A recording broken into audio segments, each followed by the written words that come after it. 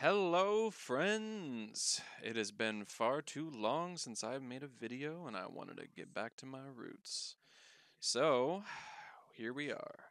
I have a new computer which I built after 2 long years of acquiring parts, so you can expect to see content from me again of various types, if you care about that sort of thing. Um, to start it off, we're going to do some Smite Duel. Currently in Diamond 3, so that's the level that we're playing at here. Um, and let's see, what can I say about Duel? It's often overlooked in the Smite community because Smite is typically viewed as more of a team game, but Duel is good for a number of reasons. You don't need a party to play with, which I almost exclusively do not play with parties. Another plus of it is you get to learn the ins and outs of a god more, I think, than playing in a team environment, in a conquest map or clash or what have you.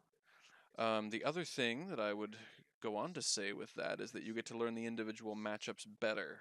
Dual matches are much shorter most of the time, so you get to see, and then you get to use that knowledge when you do end up playing Conquest. So I end up playing and picking Naja here. I don't play Naja terribly often, but he's pretty well tuned right now, and he has a pretty decent matchup against most characters.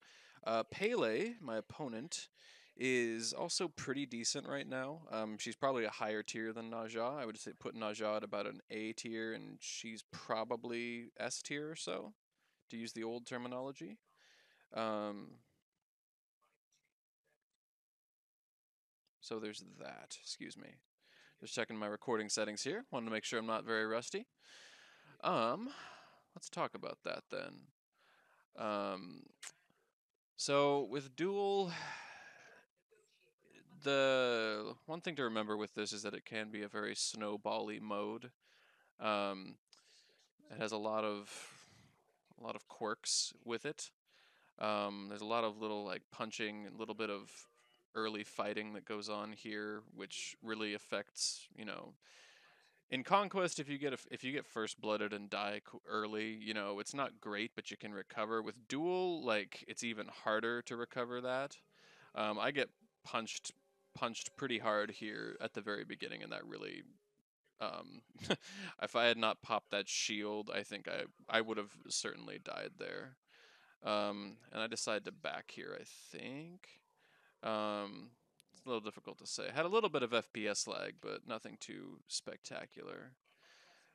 Um, so Naja Pele. Pele's got a knock up. Pele's got a lot of early damage. Her ult is ridiculous. That AoE cone attack that gets generated off of it is quite strong, as well as the slow and the initial hit. Um, Cons with her, with the exception of her 2, which you can dodge with some ease. She doesn't really have any hard CC as opposed to Naja, who has a slow, a stun, and then his ult, which is like it's a little bit of everything.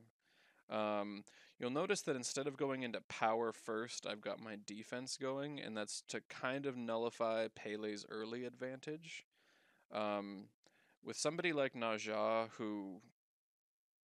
yeah, who doesn't really need power early, like right here, for example, I don't have anything besides my starter item, but that's about all I needed. So I'm not quite sure why this decided to speed up.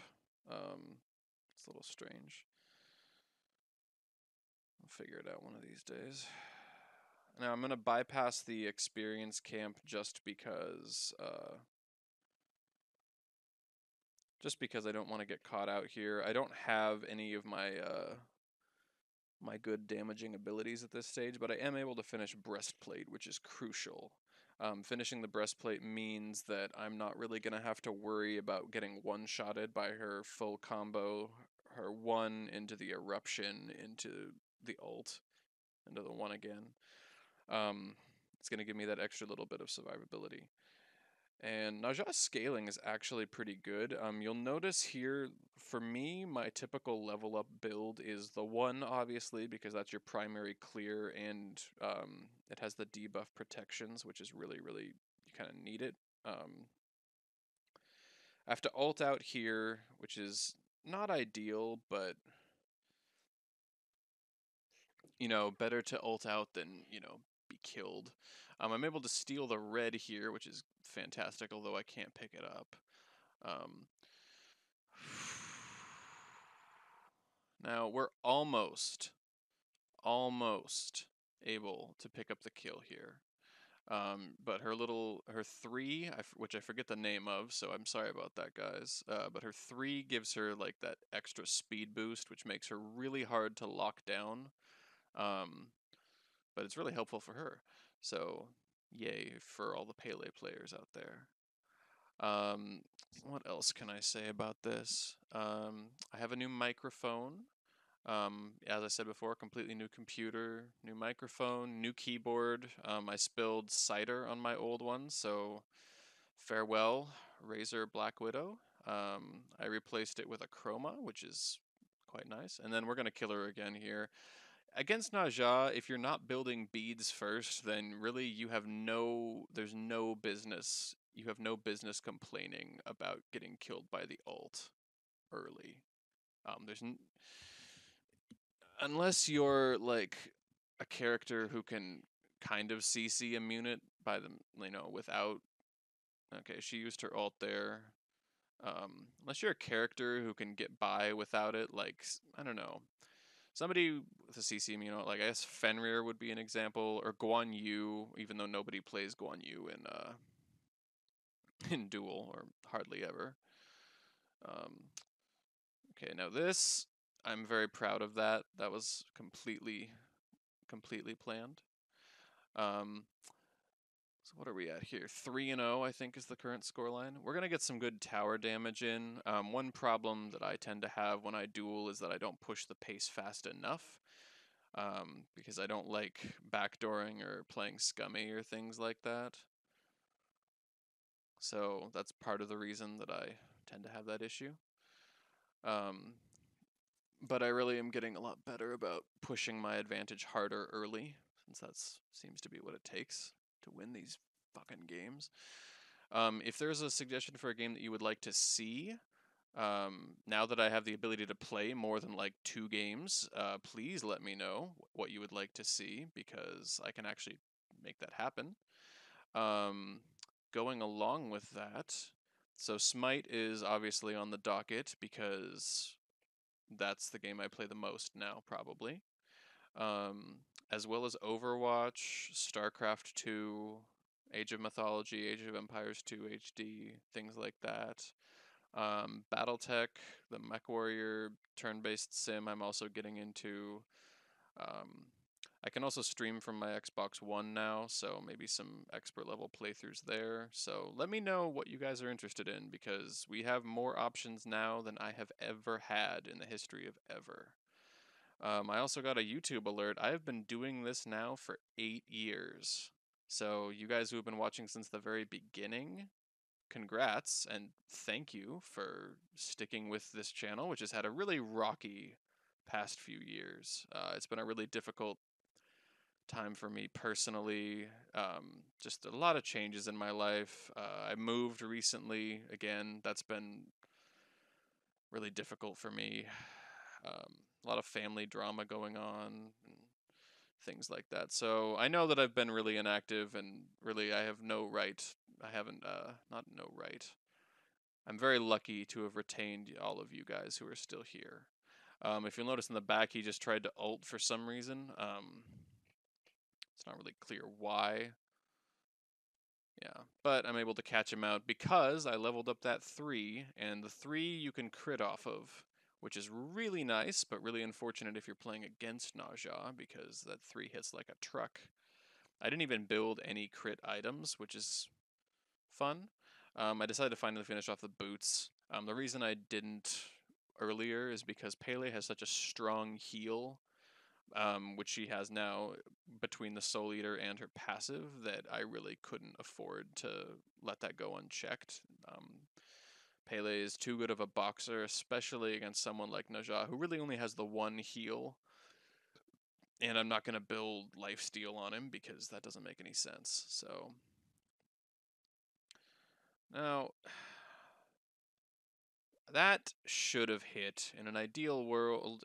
Well, that one plainly missed, but the ult, I feel like that should have hit. Now this, he doesn't notice me wrapping around here, which like is fine, but it's kind of a questionable choice. So I like waiting in that little pocket right there because they can't see you, but you've got a great view of the lane, so you know if they're gonna come and get you. Where was I? I have done a few practice streams on Twitch, so I think that's something I'm gonna be looking to do more in the future. Um, Once I figure out the optimum settings for most games, I think that that's going to be the way to go. For whatever reason, I tried recording this clip with OBS and it gave me a file format that I didn't recognize, and it completely omitted the game audio, which was also bullshit because I definitely recorded it. So I have, or at least I think that I've worked out those bugs, and I'll be able to, have better luck with this going forward. This Pele just wasn't quite like, he clearly knew how to play the character, but he didn't quite like execute it well. Um, which is how it goes with a lot of characters, honestly.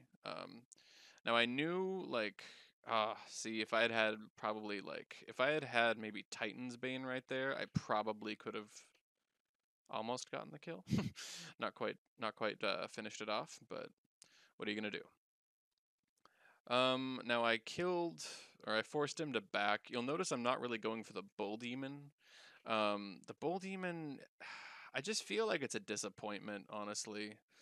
It really, like, it was supposed to make duel matches more exciting, but in actuality, you can do all the work on it and still get it stolen, and then you just have to invest more into that than you ideally would like to. So, I try not to go Bull Demon as much as possible unless I'm setting a trap. But you'll notice there, I mean, unfortunately you can't really tell because the audio, as I mentioned before, isn't working, but I knew that he was going to pop the eruption because he'd done it almost every time I'd sashed in previously. So I was waiting for it. I purposefully sashed in and then turned around so that he could burn it. Um, Unfortunately, he kind of ended the fight right there, but it's easy for me. I get my red buff. It's a little bit difficult to see because again with OBS it kind of the cropped out the gold, cropped out the ability, or not the abilities. It cropped out a bunch of stuff that it wasn't supposed to. So that's my B. Now I finally am able to hook him, and I can't quite. Well, yeah. So he's gonna do his thing there. I'm gonna be able to finish him off here. Now, is it here that I go for it? I don't remember offhand. I'm guessing I don't? No, I do. Okay, well, shows how good my memory is. The Bull Demon's going to go down fairly quickly. I've got about 12 seconds left on the guy's respawn at this point, and Najah does pretty great damage. So we're going to back, or I guess not back. I guess we're going to go get the other objective because we've already cleared out the jungle. So Najah's fourth attack in the hit chain is an AoE that can hits all the minions in the area, so that's cool. And we're able to buy a complete Titan's Bane off of that, which means that whatever we hit him, it's basically going to be doing true damage at that point, or close to it. It's going to be shredding or reducing most, if not all, his protections, because we have 1, 2, 3... I guess technically 4 pen items if you count the starter, which I don't like counting the starter, but it does give me 4, or no, not 4, it gives me 10 penetration. Now we're kind of winding down. If you haven't played this before, getting the Bull Demon nullifies one objective in duels or in Joust, if you care about Joust, which I don't anymore. I think it's garbage, but that's probably just me being biased because I don't have anybody to queue with. But it'll nullify one objective advantage. So it's better to wait and get it for the Phoenix because the Phoenix is harder. I did not do that this time around, but it also gives you that really nice regen, which is great for boxing. Now I'm able to rip through that. Having all the pen really made the difference there. So I know that I get one final kill before this game ends. So gonna wrap this up. If you are watching this and enjoyed it, please let me know. If you didn't enjoy it and thought that something could be improved, also let me know. We're still trying to get the hang of what this computer can and can't do, so all feedback is good feedback. You should expect to see more content from me now that I've found my motivation again after 3 years of not having it. It's great to be back. Let's see. So closing out the game, we're just gonna push the minion wave down, and then we're gonna kind of hope that well, he can't quite fully clear the minion wave with his abilities, so we kind of have to shepherd it up. And in this instance, we're gonna ult him right away to force him back because then we're gonna do some more damage. He's gonna do. He basically kills himself right here, honestly. That reflected so much damage and did so much work for me. But we win the game. He ends up surrendering, so get a nice victory for us. Thank you guys for watching. Please let me know, as I said before, what you liked and what you didn't, and what games you'd like to see. It's good to be back, friends, and I'm excited. Thank you all. Bye-bye now.